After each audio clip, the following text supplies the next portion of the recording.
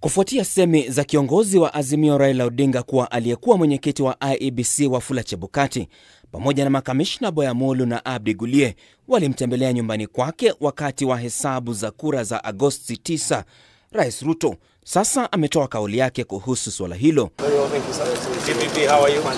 Katika kongamano la 16 la waendeshaji mashtaka lililofanyika jijini Mombasa, Ruto anakosa kufahamu ni kwa nini Odinga hakuwasilisha ushahidi wake wakati wa kusikiliza kwa kesi aliyowasilisha mahakama kuu.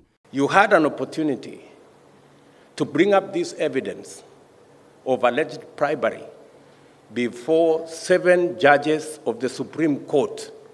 You did not. You have instead chosen to take this big announcement to a political rally. Kwa mujibu wa Rais, Raila hakuwa na biashara kuwaalika makamishna hao nyumbani kwake. What were these officials doing in your house at your invitation? Being a candidate, how did you end up inviting officials of an independent body to your house?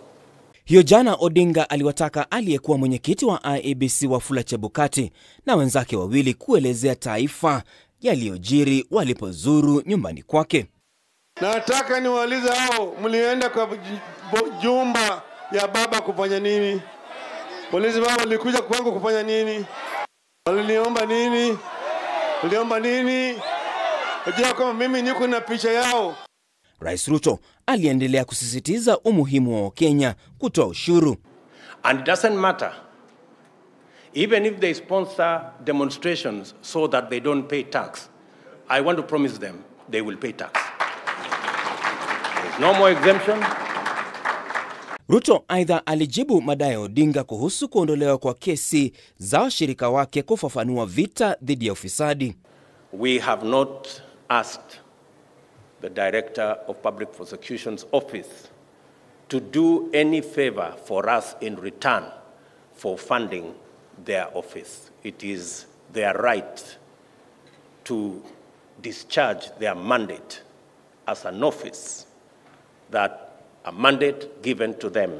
Lakini Ruto anasisitiza kuwa maslahi yake imelenga kusaidia kuhifadhi uhuru wa taasisi huru.